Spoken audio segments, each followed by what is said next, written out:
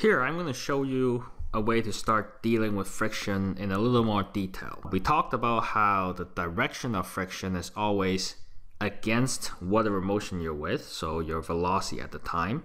But we're also going to now work out the magnitude of the friction.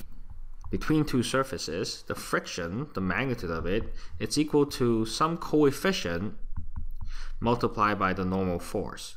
In the sense that if you squeeze it more together, things are going to rub a little harder.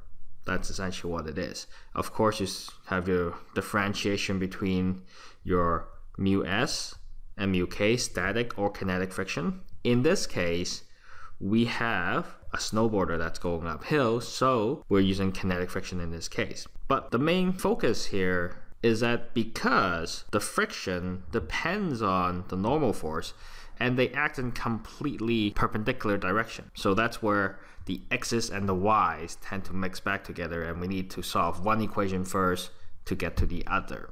So it introduces a little bit of mathematical complexity, but once you do it a couple times, it's pretty procedural, let's say. On to the question itself. Let's start the question with a drawing. We have a very shallow 5-degree slope, which I'm going to draw a little bigger. And there's my 5 degrees. And there is a snowboarder going up it at the time. So here's a snowboard, there's a snowboarder, and then maybe his scarf is running that way because to remind ourselves that right now he's going uphill. That's important because we need to know the direction of velocity to tell us the direction of the friction, which is opposite of that. And they want us to find the acceleration. This of course employs our Newton's second law, which is sum of forces. It's equal to the mass times acceleration, both vector quantities, which we can break down into sum of forces x is equal to ax, and sum of forces y is equal to may. Now here, more than anything, it's critically important that we select our coordinate axis systems that corresponds to our acceleration, because we have to solve the one equation first before we get to the other. And the math is a lot simpler if you pick one of these acceleration to be 0. And to do that on a slopey kind of question, what you know is the snowboarder is not going to be accelerating up perpendicular to the slope. And he's not flying off into the air, and he's not running into the slope. So we know that if we set, say, positive y like away from the slope like that, ay will be 0.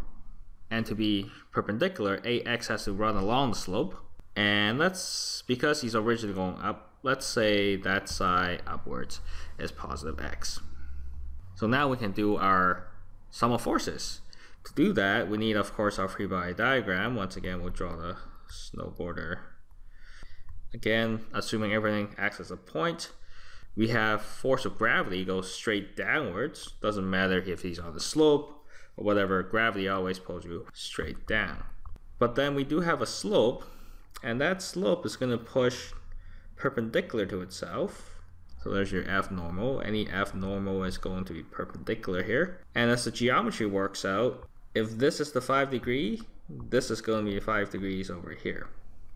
And what else? He's only touching the surface, so other than the normal force, he's only got the friction force. That's all we got. And friction we know goes down the slope because the velocity is going up the slope to begin with. And before we can do sum of forces x and y, we have to decompose my fg into y and x components, because here we have x and y, but that's just going to be cosine 5 degrees, fg sine 5 degrees.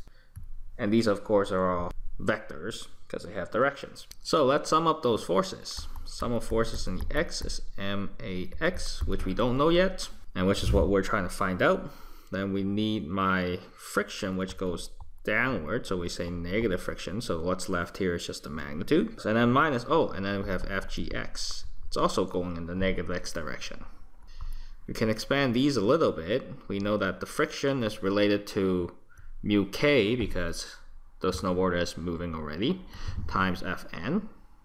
So that's negative mu k fn minus, and then fgx is fg sine 5, which is mg sine 5 degrees.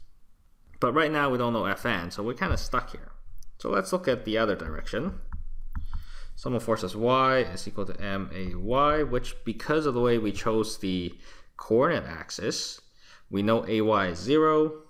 And then in terms of number of forces, we have two forces with Fn pushing in a positive y direction away from the slope. And then we have the y component of Fg, which pulls down, so we have mg cosine 5 degrees.